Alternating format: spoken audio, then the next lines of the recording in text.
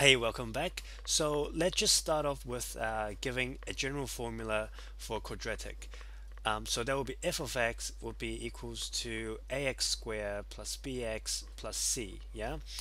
And there are two ways that you can solve for any kind of quadratic. The first one would be the discriminant, and the next one would be the complete the square. So to give a revision of what is a discriminant, here's the formula.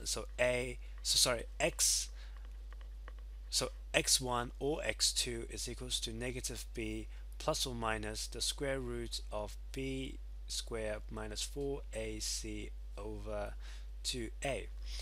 Now, this term inside the square root, that's called the delta, which is represented by a triangle. So if delta is greater than 0, we would have a unique solution or unique root. If we have a delta that's equals to 0, then we will have a repeated root. And then finally, if we have a delta that's less than 0, which means that b squared minus 4ac is negative, then we would have a complex root. So let me give you an example of how this looks like on the x and y plane. So let me draw a x and y plane. So this is my x-axis, so this is my x, and this will be my f of x. So let's start off with, okay, first of all, let's label this. So this would be 1, this will be 2, this will be 3. Okay, so for the first one, a unique root is where a parabola intersects on the x-axis, okay, where you have two intersection points. So for example, it could look something like this, and you could have it like that. Okay, so that's number one. Or you could have a repeated root, which means that the vertex, this is the vertex, the tip of the parabola only touches one point on the x-axis. So it could look something like this.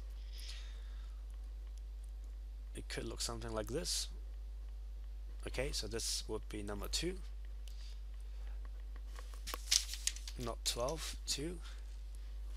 And finally, the complex root is when the parabola hovers above the x-axis, so it never touches the x-axis, so it should look something like that.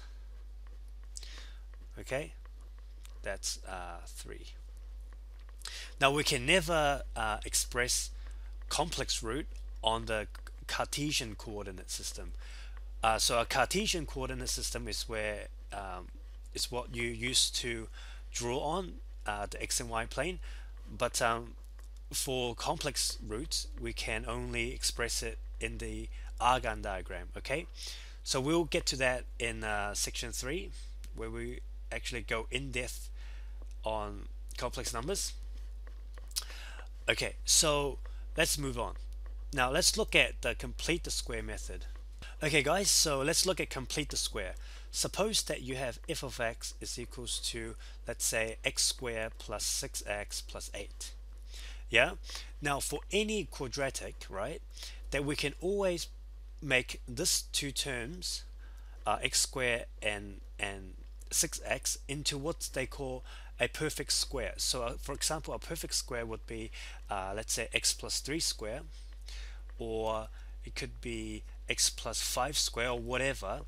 So these are perfect squares, okay, where you don't have a constant sticking out. For example, if you have x plus 3 square plus 1 or something, then it wouldn't be a perfect square. So how do we make this into a perfect square? Well, what we need to do is that we need to drop away the x in this term, and then drop away the power and equate this to 1. And then we're gonna halve this number by 2. Okay, so it will look something like this. So x plus 3, and then the whole thing square, plus 8. Now, if I do this, then I'll introduce a new term, right? So if I expand this bracket, if I expand this bracket, x plus 3 square, that will become x square plus 6x plus 9. Yeah. Now this term here is okay. This term here matches exactly with this, but not this term here. So that means that we need to actually minus the 9 off. Okay, because while we do this, yeah, we are introducing a positive 9, so we have to minus that 9 off to give us back this term here. So what would this be? That would be x plus 3 square minus 1 gives me 0. So if we solve this, that will be x1 equals to negative 2, and then x2 would be negative 4. Okay, now let's look at another example. Okay, so let's look at this simple equation. Again, we're gonna solve this by using complete the square. So again, we're gonna drop the x, we're gonna drop the 2, and then we're gonna square the whole thing, and then half this number. So that will look something like this. So x plus 3 over 2 square plus 2 minus the square of this number.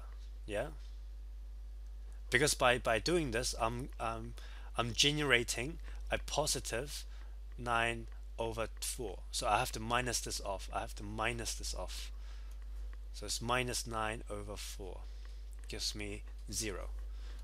Okay, so that would equals to 8 over 4 minus 9 over 4 equals to 0. So that means that x plus 3 over 2 square equals 1 over 4. So that will be x plus 3 over 2 equals to plus or minus 1 over 2. So that will be x1 equals to negative 2, or x2 equals to negative 1. Okay, again, completing the square is an important skill that you should learn and you must understand.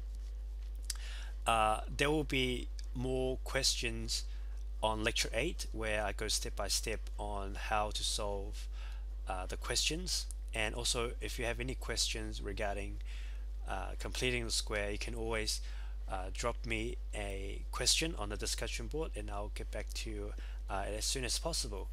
So yep, keep practicing guys, and I'll see you guys in the next lecture.